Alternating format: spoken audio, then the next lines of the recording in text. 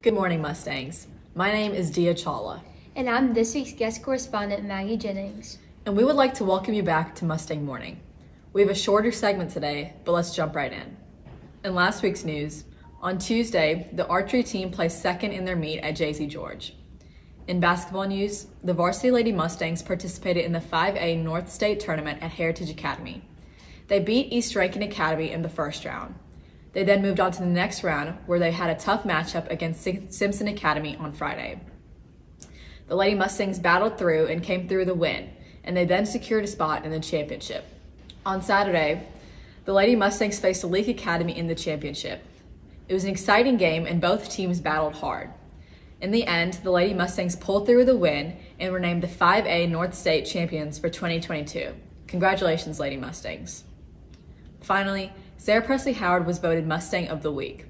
The senior had an impressive tournament run as she tallied 15 points and 5 steals against East Rankin and 20 points and 8 rebounds in the championship game. Congratulations, Sarah. In sports news, the baseball team will have their first home game versus Winston on Monday. JV will begin at 4 with varsity to follow at 6. Baseball plays 2 more home games next week, Thursday versus Indianola Academy and Friday versus Lee Academy. JV will begin at 4 with varsity to follow at 6. The baseball team will finish up their busy week with an away game on Saturday at Winona Christian School. JV will be at 11 and varsity at 1. In basketball news, the Lady Mustangs will continue their tournament run with the state tournament at Brookhaven Academy. The Lady Mustangs will face Copiah Academy on Wednesday at 5:15.